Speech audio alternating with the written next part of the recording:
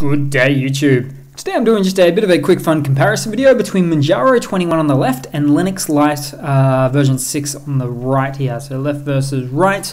Now they are actually both running on the same desktop environment, although they do look a little bit different. They're both being customized a bit, which I like to see.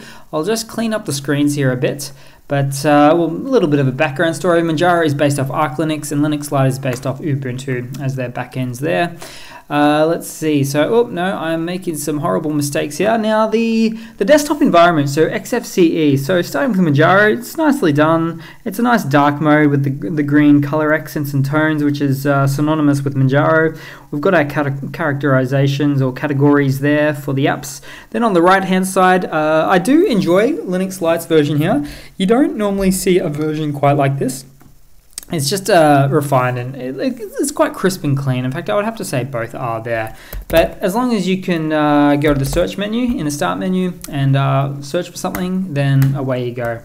Right click in, we'll see we've pretty much got the same context menus there, although I do like the fact that we've got the task manager that can pop up there as well.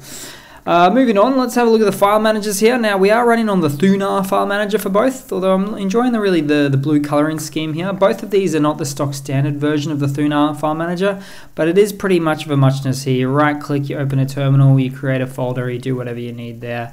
But just for good measure, let's do the open up, Thunar 4.16 for instance there.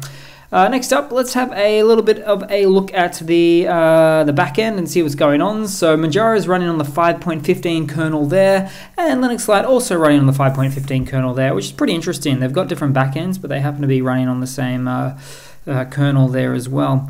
Last but not least, and take these details with a bit of a grain of salt, but let's have a look at the RAM usage on boot up. So 567 megabytes of RAM on boot up for Manjaro and 584 for Linux Lite. So pretty much the same it seems there. In fact, given that Linux Lite is indeed, well, has the term Lite in it, even the Lite spelling of it, L-I-T-E, I would want this to be 400 or 300 on boot up. So a little bit of false advertising in my humble opinion.